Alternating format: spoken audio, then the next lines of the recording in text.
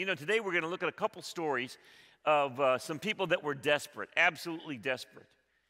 You know, when you're desperate and you need help, where are you going to go?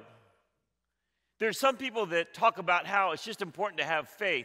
But you know what? The honest truth is having faith isn't as important as making sure where you put your faith is someone that can help you. I read the story of a little girl. She was just a few weeks old, and she became ill.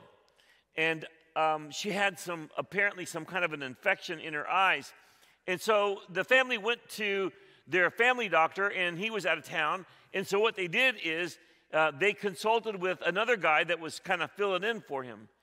And this guy said, what you need to do is you need to make some hot mustard poultices and apply them to this little baby's eyes. And so they did that. And this guy actually was not a doctor at all. He was a charlatan. I mean, he didn't know what he was doing. And this hot mustard poultice that they put on their little girl made her blind. Now, you may know who this little girl is. Her name is Fanny Crosby. Fanny Crosby lived her entire life blind. And yet that didn't stop her from fulfilling her mission. She is probably the most prolific American hymn writer in our history. She has written over 8,000 hymns. Some of them you may recognize. I do. Blessed Assurance. Anybody remember that one? The Old Rugged Cross. Rescue the Perishing. To God be the glory. Praise Him, or I am thine, O Lord. But what a tragedy. These parents in their desperation go to a guy that thought was a doctor. Turns out he didn't even know anything about medicine. Where are we going to go when we're in a desperate situation? Do we have a God in heaven who cares about those moments where we are desperate? Is He willing to help? Is He willing to intervene? Does He even care? And you know, when we study the book of Mark, God reveals Himself to be a God who does care, a God who can help, a God who is worthy of our faith and our trust. So in Matthew chapter 5, we're going to encounter three people. Number one, a desperate father with a sick child, a desperate woman who has had chronic illness, and lastly, the desperation of death. You know, I'm amazed at when I talk to people where people actually get their theology. I remember at a small group one time at my house, there was this young guy. He was an awesome guy. And he sat there, and as we were commenting on the passage we were discussing, he says, now, I can't remember if I heard this in a movie or if it's in a Bible. And then he made a statement. And that's actually the way most people think nowadays. How many people have I encountered who tell me what they think about the life after death because they watched a Disney movie? It's pretty important where we put our faith. Mark writes about Jesus, the Son of God, and he tells stories that will describe his character, his power, and his mission. And so in this passage, we read about these desperate people in these desperate circumstances. And so let's begin with the first one. In Mark 5:21, it's about a desperate father. And here's how the story goes. Now, when Jesus had crossed again by boat to the other side, a great multitude gathered to him, and he was by the sea. And behold, one of the rulers of the synagogue came, Jairus by name, and when he saw him, he fell at his feet. Look at this. He fell at his feet and begged him earnestly, saying, my little daughter lies at the point of death. Come and lay your hands on her, that she may be healed, and she will live. So Jesus went with him, and a great multitude followed him and thronged him. Now, this father is identified as a ruler of the synagogue. He was in a prominent position. Now, it didn't mean that he was a rabbi or a teacher, but he was kind of like the official administrator of the synagogue properties. He took care of the building. You know, administration is very important. He also took care of the central thing in the synagogue that was a part of the worship, and that was the scrolls. Now, already at this point in Jesus' ministry, Jesus had fallen out of favor with the religious community and the religious leaders. I mean, they had decided that Jesus was a blasphemer, and the things that he had done in healing crossed the line, like healing a man with a withered hand on the Sabbath day. I mean, they were just nitpicking Jesus. They were so about following their rules and regulations and keeping their system of power and authority in place. They were able to overlook the incredible healings and help that Jesus was giving. They had decided that Jesus was a blasphemer and that he should be killed. This was already happening behind the scenes. So when Jairus decides, in his moment of desperation, he's gonna run past the crowd, fall at the feet of Jesus, and beg him to please come and help his little daughter who was sick and at the point of death. He risked his career. He now would anger the people that he answered to. His bosses were the people that hated Jesus. But as he evaluated all things, he was so desperate because he loved his little girl so much. And nobody could help her. And he had watched Jesus. And he had listened to Jesus. And he had decided, I think Jesus can help her. I wonder if he will. At this point, I'm willing to risk it all and put my faith in Jesus. His was a radical, costly demonstration of faith. He had so much to lose by bowing publicly before Jesus and asking for his help. But that's what faith requires. In order for us to have faith, we're going to have to risk it all. You can't have faith in Jesus and others.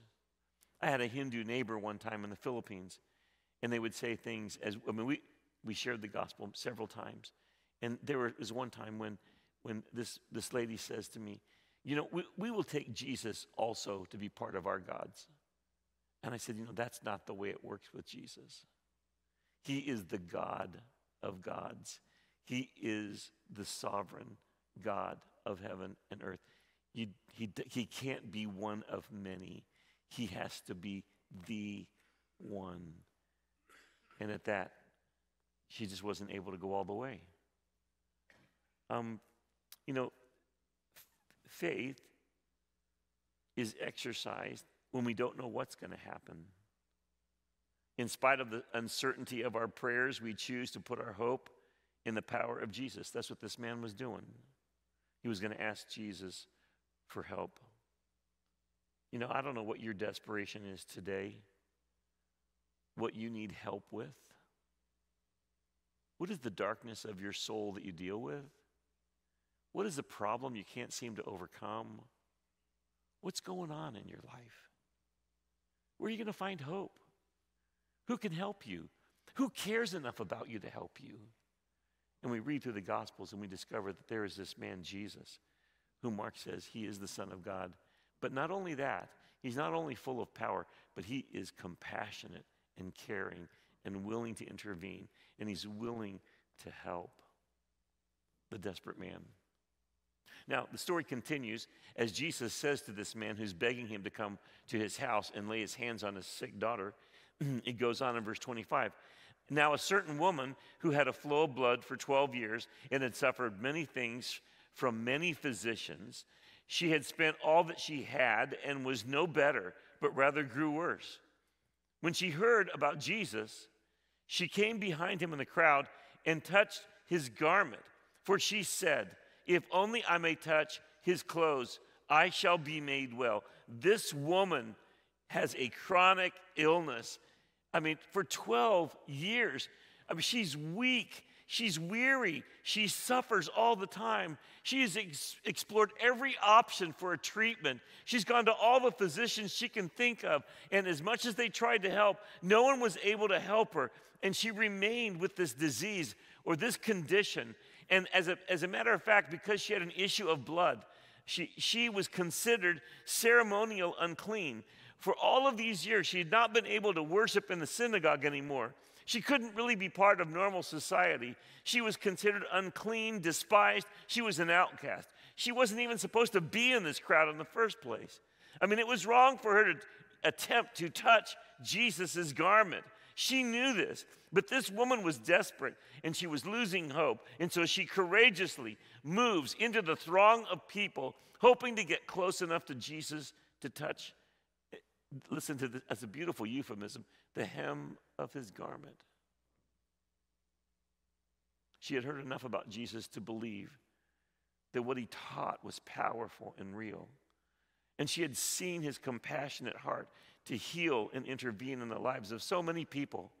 And with all of her strength, she musters what she can, all of it together, so that she can go and get close enough just to touch the hem of his garment. She wasn't worthy to come into a real conversation. You know, I don't know what makes you desperate today, but the testimony of the Gospel of Mark is that Jesus is a kind, compassionate man who is God in the flesh. When you're pressed, when you're desperate, you don't have to despair. You can cry out to Jesus. I mean, cry out to Jesus. You don't have to live in a hopeless situation. Jesus came to this broken and depressed world with hope and healing and a promise of resurrection. I don't know what your struggle is today. Well, sometimes I think we're so good at not recognizing what is on our hearts and in our minds that drag us down and makes us feel desperate, that we can put on a smile and keep on going. But I'm here to say there is another alternative, and that is we can go to Jesus. Like today. In a few minutes, we're going to have what we call our time of extended time of prayer. I want to invite you. What is the thing you need help with? Why don't you come? Why don't you come? And we'll pray with you. We will pray about that issue. We'll just be there with you. Our solution is not a religious system. So many people say, well, tell me which religion is correct. You know, that's kind of a false question, because the gospel doesn't talk about a religious system. People love to pit one denomination against another, and they're looking for, and the problem with all of that is the hope that is sort of expressed is if I get into the right church, if I have the right label and the right tag, then maybe that's the answer. And that is not the answer. Jesus said, I am the way, the truth, and the life. No man comes to the Father but through me. The answer to our needs is a personal relationship, an ongoing walking with Jesus. That's what's going to change us. Psalm 34:18. When we are desperate, this is how God has already declared. Before you get to the New Testament, the Lord is near to those who have a broken heart. You got a broken heart today? Are you so discouraged? The Lord, did you know that the Lord is not, he's not annoyed by you? He's not freaking out because, oh, great, please leave me alone, Mr. Needy. No. He is near to those who have a broken heart and saves such as have a contrite spirit. The story of Jesus is that God has come near. He cares. 1 Peter 5:6. Therefore, humble yourselves under the mighty hand of God, that he may exalt you in due time, casting all your care upon him, for he cares for you. Jesus, another great invitation in Matthew 11:28. Come to me, all you who labor and are heavy laden, and I will give you rest. Hebrews chapter 4, describing the great high priest who has gone into the heavens in verse 15. For we do not have a high priest who cannot sympathize with our weaknesses, but was in all points tempted as we are, yet without sin. Let us therefore come boldly to the throne of grace, that we may obtain mercy and find grace to help in our time of need. This woman is the perfect example of someone who is desperate and decides, I have found a man who can help me. And so I'm going to risk everything. And she runs to Jesus. In verse 29, immediately the fountain of blood was dried up, and she felt in her body that she was healed of the affliction. And Jesus, immediately knowing in himself that power had gone out of him, turned around in the crowd and said, Who touched my clothes? But his disciples said to him, You see the multitude thronging you, and you say, Who touched me? Okay, so the disciples still don't get it that Jesus is God. And did you know that when God asks a question, he's not really looking for more information? Do you think Jesus didn't know who this lady was? Do you think Jesus needed their help to figure out who in the world touched me? I mean, there were probably hundreds of people that were touching him. He turns and he says, Who touched me? You know what he was doing? He was saying, I know the woman who touched me, who just got healed. I know what I'm doing. I know the care and compassion that I just have extended to this woman, and I don't want to leave her anonymous in the crowd. So, disciples, who touched me? And he looked around to see her, who had done this thing. Now, if you can imagine, here it goes on, the woman, fearing and trembling, knowing what had happened to her, came and fell down before him and told him the whole truth. I mean, this woman didn't have it. Here she was unclean. She for 12 years, she was not allowed to be in the public. She wasn't allowed to touch people or go to the synagogue. She was approaching this Jesus, this man Jesus, who was shaking up the country. He didn't know if he would scold her. But he does the opposite of scolding her. He says to her, Daughter, your faith has made you well. Go in peace and be healed of your affliction. I just want to say something. You know, sometimes I've heard that statement taken out of this context and applied in such a way that it says that if you have enough faith, you will be healed, and if you're not being healed, that means you don't have enough faith. And I'm here to say that is not a proper interpretation.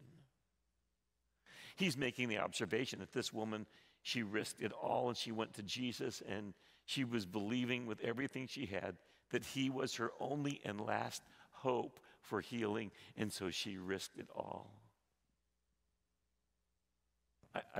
I've talked to people that said that they prayed for healing and they didn't get it, and they were told, well, you don't have enough faith.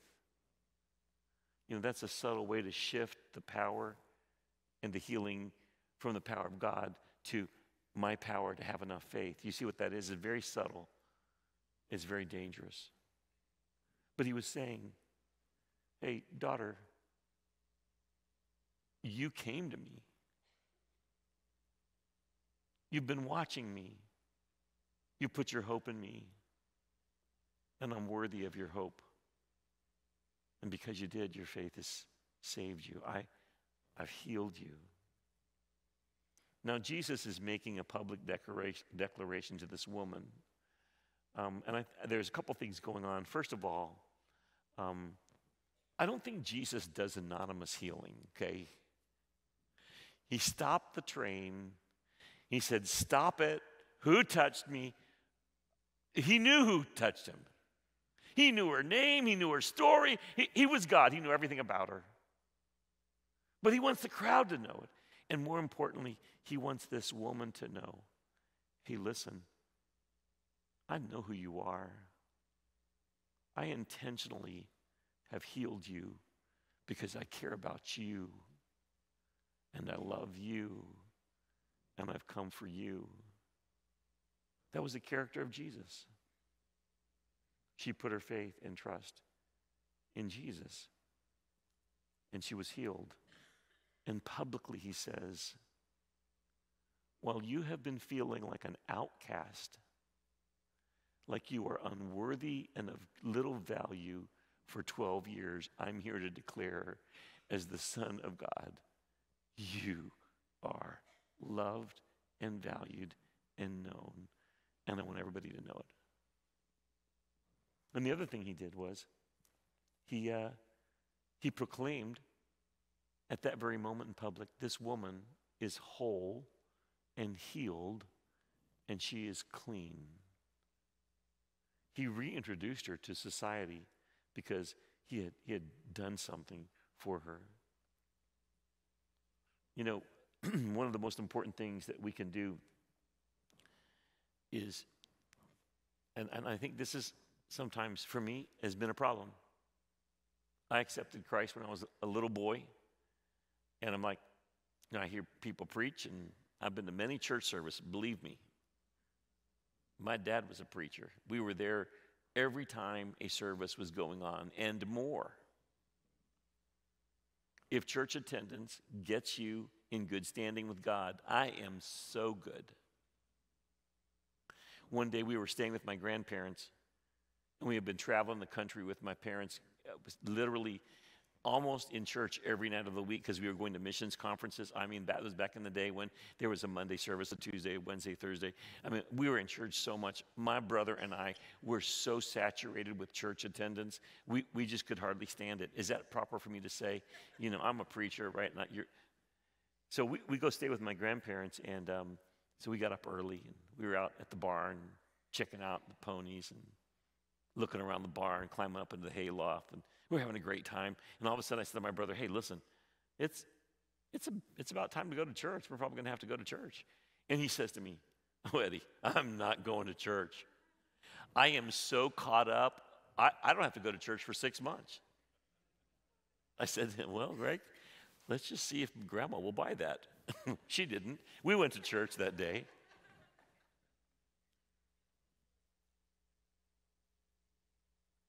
Jesus meets this woman. And my problem is sometimes I get into the routine, and I love routine. I think it's so important. When in doubt, go for the routine. But if you can, remember why you do what you do and learn to practice the presence of God. I come to church just like you on Sunday, and with every song, I decide if I'm going to sing or ignore or I'm going to worship. I heard of a mother who said, in response to the fact that so many people believe in a God who is out there, but they really don't know about a God who is in here. And this mother trying to teach her kids to practice the presence of God. She stopped asking her kids, how was your day? And she did something she thought was more helpful. She tucked her children into bed each night, and she would ask them this question. Hey, where did you see God today? Where did you meet God along this day? And one would answer, well, my teacher helped me. I kind of feel like that's God helping me out too. And one of her children said, well, I saw a homeless person in the park, and I was sorry for them. And that was kind of God's compassion that I was feeling. And then one of them said, well, I saw this tree with a lot of flowers on it. How beautiful. It's like God was displaying his glory and the beauty of that tree. And after they all finished telling her where they met God that day, she would tell them where she met God that day too. Practicing the presence of God. So this woman, her life was completely changed. But in 35, remember what he's doing. He's going with Jairus to his house because his daughter, who is dying, needs him. While he was speaking, some came from the ruler of the synagogue's house and said, Jairus, your daughter's dead. Why trouble the teacher any further? It's over. I mean, Jairus in that moment goes from a very, very tough situation to an impossible situation because it's over. His daughter has died. That's the report. And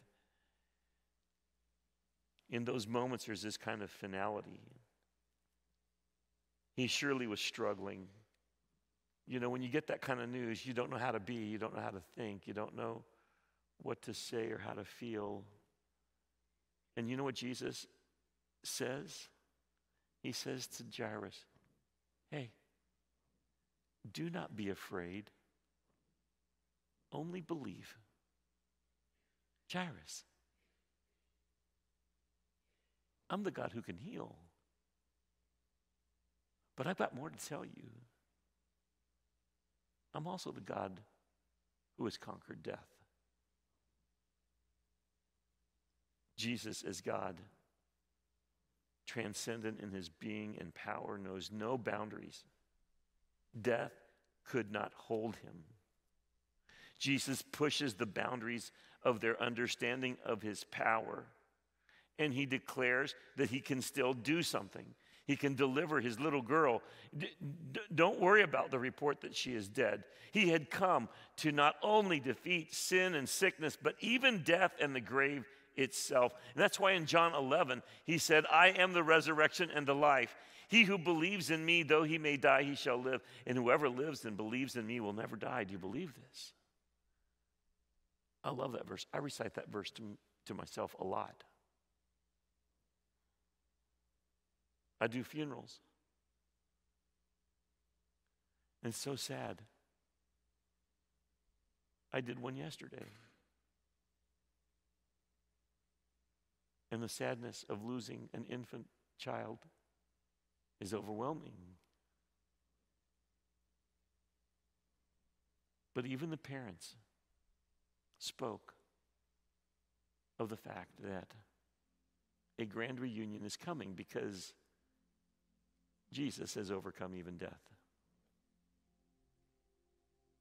As soon as Jesus heard the word that was spoken, he said to the ruler of the synagogue, do not be afraid, only believe. And he permitted no one to follow him except Peter, James, John, the brother of James. And then he came to the house of the ruler of the synagogue, and he saw a tumult of those who wept and wailed loudly. When he came in, he said to them, why make this commotion and weep? The child is not dead, but sleeping. Now, in that day, if you were prominent or wealthy, or even if you were poor, you would hire a mourner to begin the mourning until, the burial.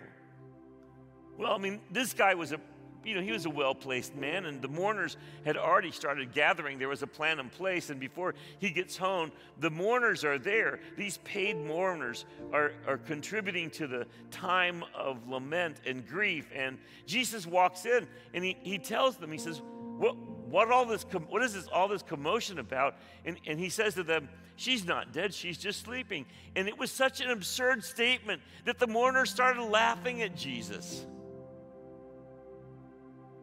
And he says, please send everybody out. Send them out.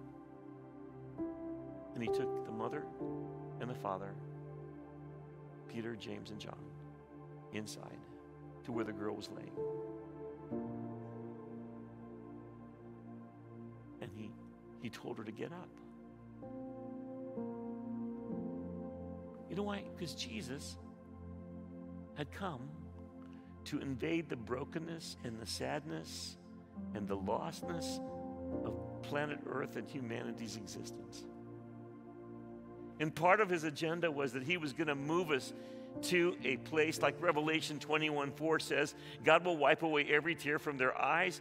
There shall be no more death, nor sorrow, nor crying. There shall be no more pain. The former things have passed away. This is our blessed hope. So he goes to where the child is, and he takes the little girl. She's 12 years old. 12 years old. Takes her by the hand, and he says, Talitha Kumi. Interestingly, Mark uses Aramaic. Not Hebrew, not Greek, but the vernacular of the day, Aramaic. He uses a very regular, ordinary, exceedingly ordinary statement. Little girl, get up.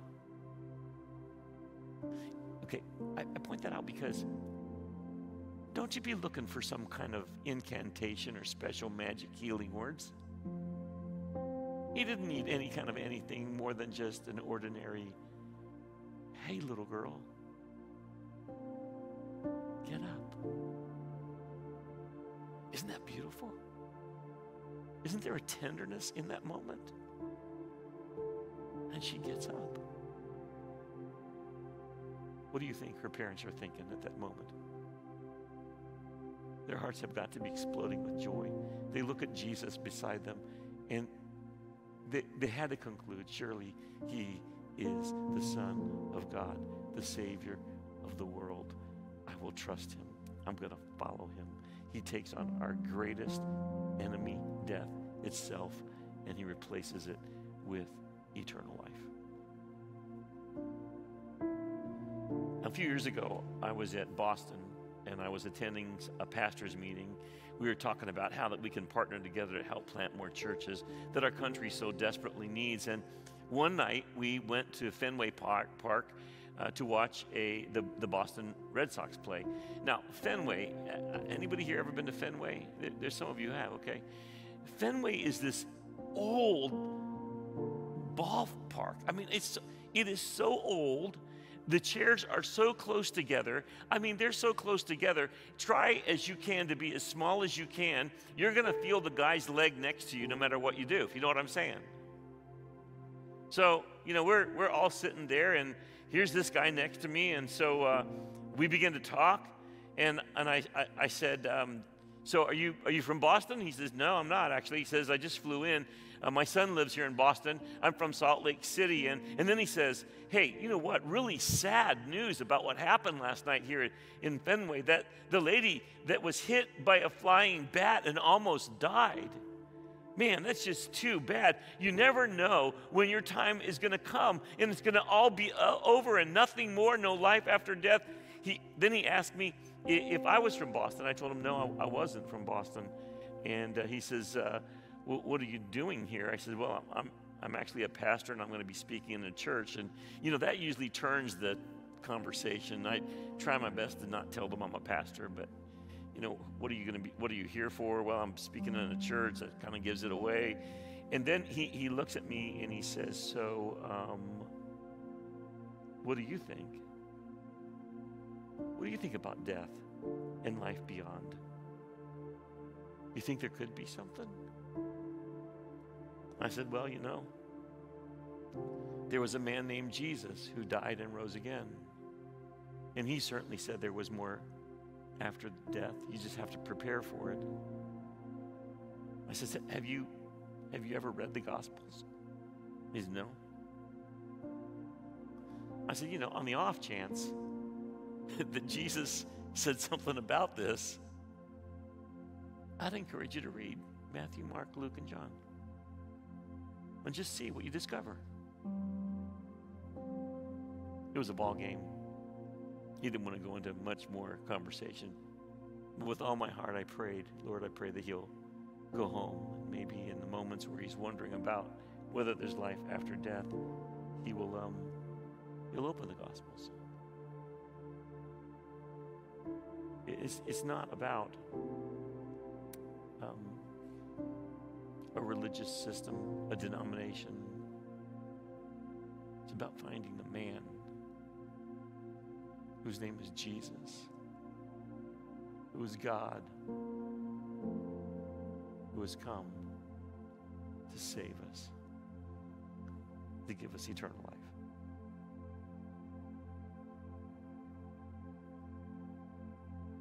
So I don't know if you're desperate today about something. Surely you got something going on in your life. I've noticed in my life, it seems like I'm either in a situation or coming out of one or getting ready to go into another one. Don't know when that's going to happen. And the great thing is that we have an advocate who has come to help us in our times of desperation. He would help you today if you'd ask him. We're going to have our time of extended prayer. What does that mean? That means we want you, no matter what you're going through, to come and let us pray with you. You don't have to share much detail. Just, I'm going through something is good enough. But when you come to Jesus, I'm not asking you to come to this church.